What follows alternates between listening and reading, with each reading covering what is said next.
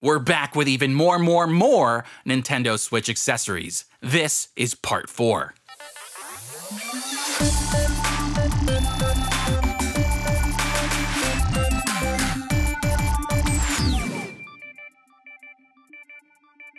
Welcome to It Came From a Box. This is Sergio. I am.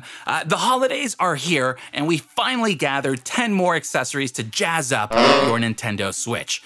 None of which are holiday themed. I just, wanted to wish you happy holidays. So, yeah, here we go. Starting off with the super exciting game card case.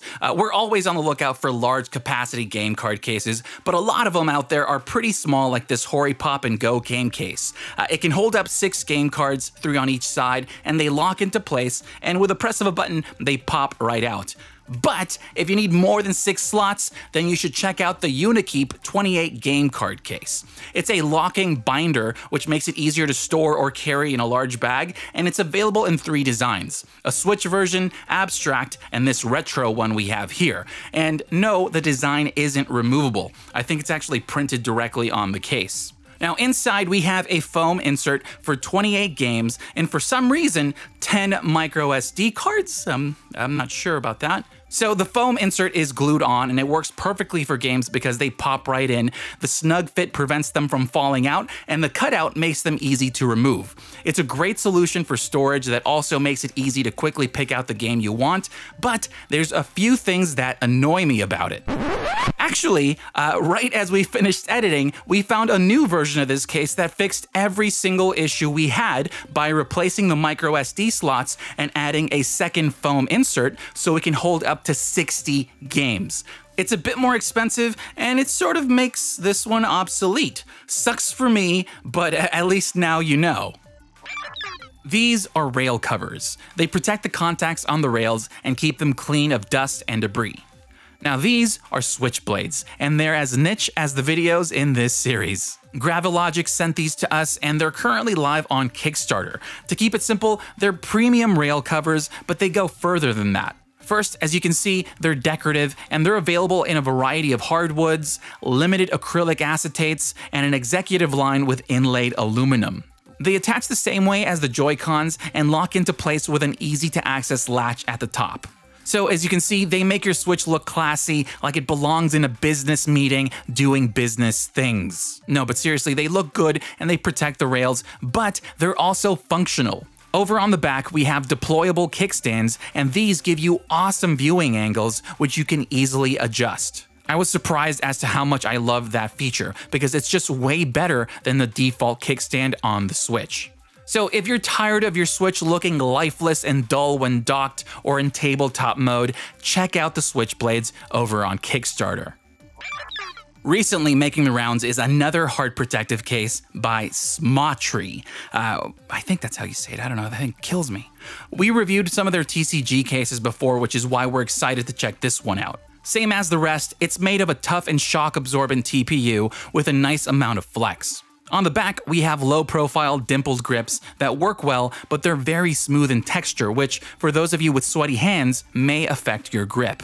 Then in the middle, we have a frosted back so you can show off the Switch logo, stickers, or whatever you'd like. So compared to the popular Mumba case, it's a little thinner, it's not as grippy, but it also has one big advantage. On the back, you have a cutout to access the kickstand, and you can also remove the Joy-Cons, which makes this case tabletop mode compatible. 3 thumbs up, I can definitely recommend this one. The Mumba protective case is by far one of the most popular cases to protect your Switch. So much so that just about every carrying case we check out is followed up with someone asking, will the Mumba case fit in it? Well, this year Mumba tackled that issue by releasing their own carrying case. It's available in 3 colors, and the exterior is made of a water-resistant textured EVA hardshell material with a nice linear design, similar to the case. On the corner, we have a detachable wrist strap to carry it around, and then we have a nice zipper pull to easily open the case. Inside, we have a full mesh pocket at the top with enough room to store extra Joy-Cons, cables, games, or any other small accessories you may have. Down the middle, we have 2 cushioned microfiber flaps, and each has 10 transparent game slots, so you can carry a total of 20 games and actually see them. Then we have a slot for the Switch, which is of course large enough to fit with the attached Mumba case or any other similar case. So it's stylish, it's rugged, and yes, it'll fit the Mumba case. Also, they sent out 3 to give away, so stick around till the end for more on that.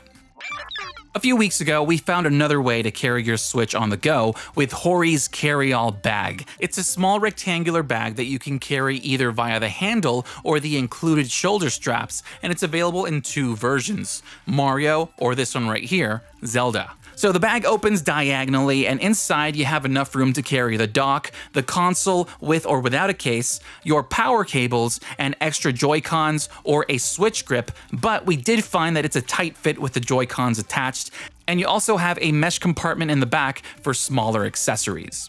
And yes, you can also throw in a Pro Controller, but not in that slot. You gotta place it outside of it.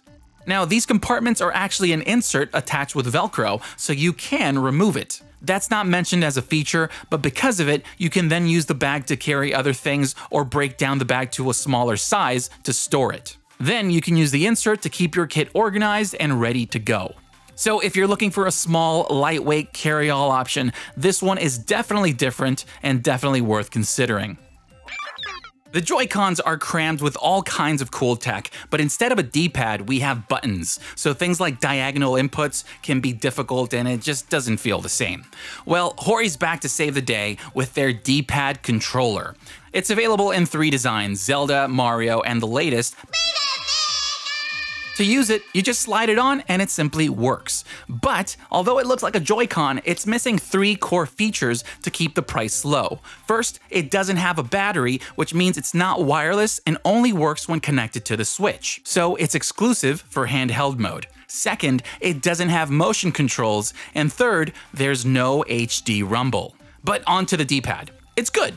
It's slightly concave in design and there's no texture to it, which makes it easy to navigate around. I also love the size of it. It's not too big, not too small, but it is positioned a bit low, which makes it feel cramped. And let's be honest, there's not much they can do about that. As for performance, we found it to be very accurate and responsive, especially with fighting games where you have to perfectly time diagonal inputs. So if you play a lot of fighting games, puzzle games, platformers, any game that can benefit from the precision of a D-pad, this is definitely worth having around. Smash Bros. Ultimate is just a few weeks away, and as is becoming tradition, Nintendo is once again re-releasing another edition of the legendary GameCube Controller. It's only available in black, and as you can see, it looks identical to the original, except for the longer cable. This one's 9 feet compared to the old, which is 6 feet, and the logo in the middle. Now, for the most part, everything feels just about the same, and apparently so are the internals, but then you still have some users reporting issues with quality control like stiff buttons or drifting. As for myself, I haven't had any problems. Using them side by side, the old and the new, I can't really tell the difference, but then again, I'm a casual player, so maybe I won't notice things like snapback, XY offsets, things like that.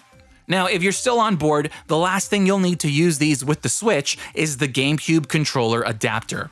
It connects via 2 USB ports to the dock, and it allows you to connect up to 4 GameCube controllers, new or old. But if you had another adapter, you can connect up to 8 controllers and let the chaos begin.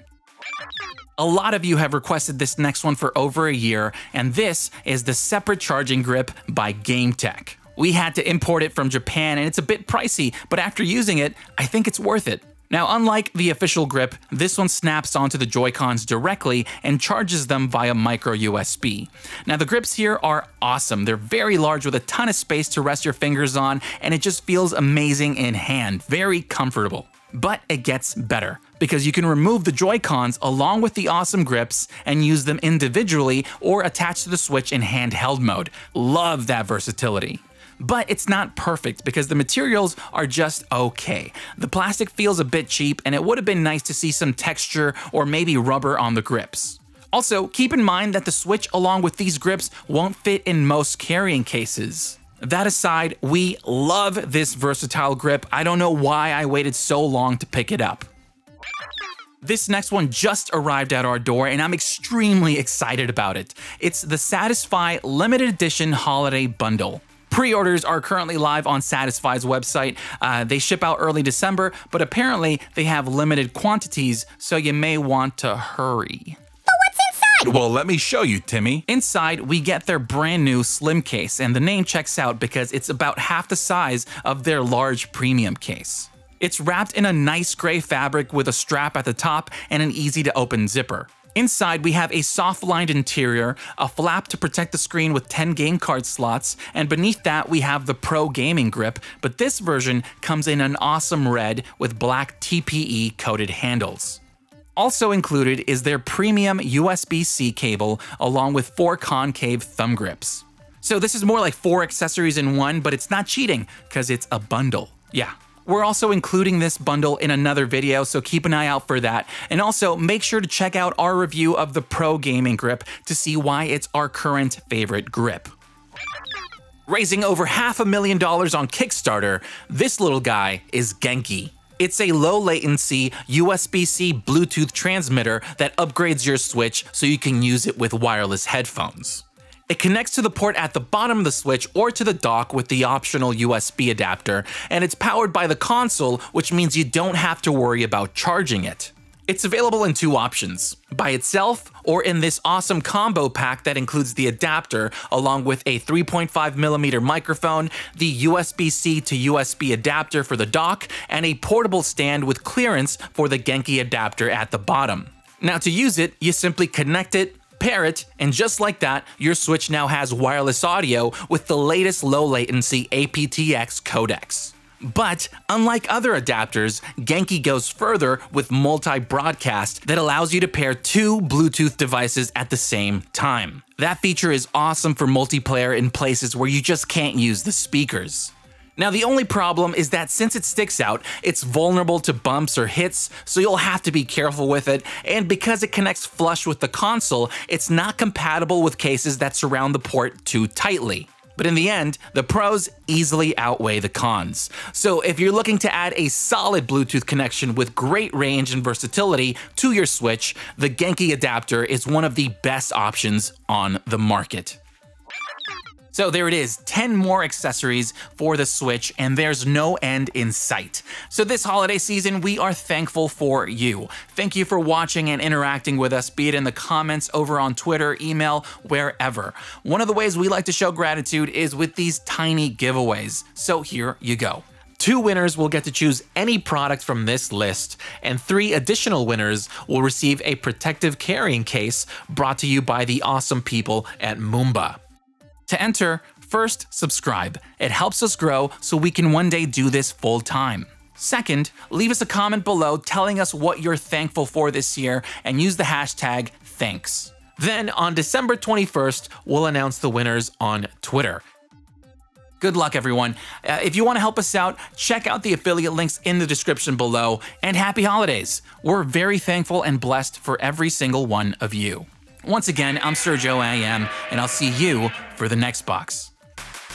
Thank you so much for watching. If you like this video and want to help us out, you can do so by clicking that thumbs up button. And while you're at it, why not subscribe for more content? It's free. We also love to hear you out, so please leave a comment down below or talk with us on Twitter, Instagram, and Facebook. I'm SirJoeIM, and I'll see you for the next box.